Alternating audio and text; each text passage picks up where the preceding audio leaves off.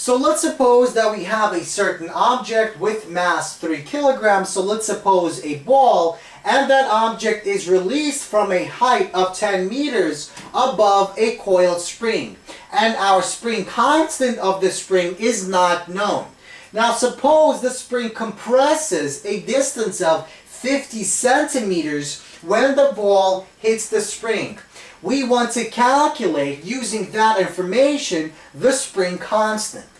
Now note, we're neglecting any type of frictional and drag forces such as air resistance, and we're also making the assumption that our spring is massless. So that means because only conservative forces are acting on our object, that means our total mechanical energy of the system remains constant. Our total mechanical energy is conserved. So using that information, let's begin by drawing our diagram. So initially our object is stationary at a position of 10 meters above our spring. So initially, the only type of energy we have is the gravitational potential energy.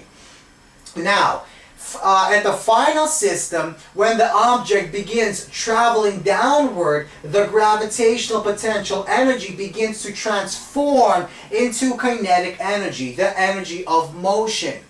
And when the object hits the spring, the kinetic energy in that object begins to transform into elastic potential energy, the energy stored in our compressed spring.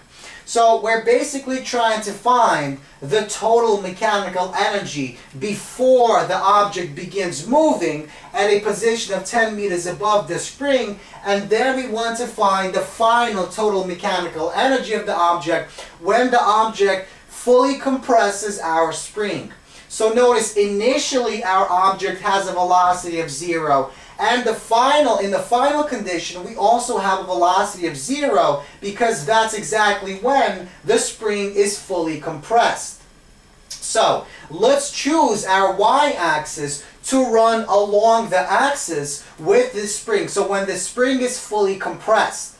So that means the total distance from where our object begins to travel to this position is 10 meters plus this displacement, which is 0.5 meters. So 50 centimeters divided by 100, 0.5 meters.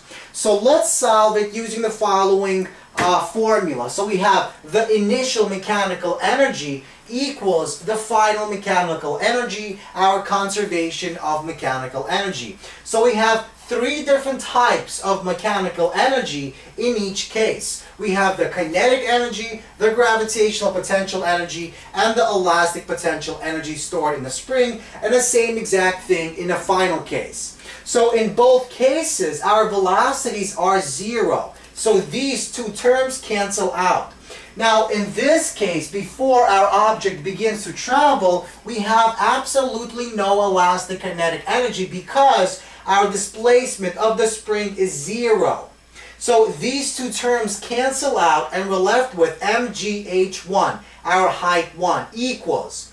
Now in the final case, we said that our velocity is 0, so this cancels out. And because we choose this position to be y equals 0, our height, h2, is also 0. So not only will this term cancel, but the gravitational potential energy will also cancel.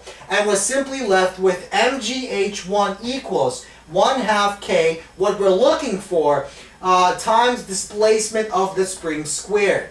So we know what h1 is. It's simply 10 meters plus this displacement. So 10 meters plus 0.5 meters. We know what g is, 9.8 meters per second squared. We know what m is. It's 3 kilograms. And that equals 1/2 of the thing we're looking for, the spring constant, multiplied by the square of displacement, 0.5 meters. So we plug that in, we solve for k, and we find that k is equal to approximately 2,470 newtons per meter. So this is the spring stiffness constant of our massless spring. Now this is simply one way to solve our problem. A second way and a longer way would have been to break this problem down to 2 steps. First, we have to calculate how much kinetic energy is produced right before impact, and then in the second step, we use that kinetic energy calculation to find our spring constant.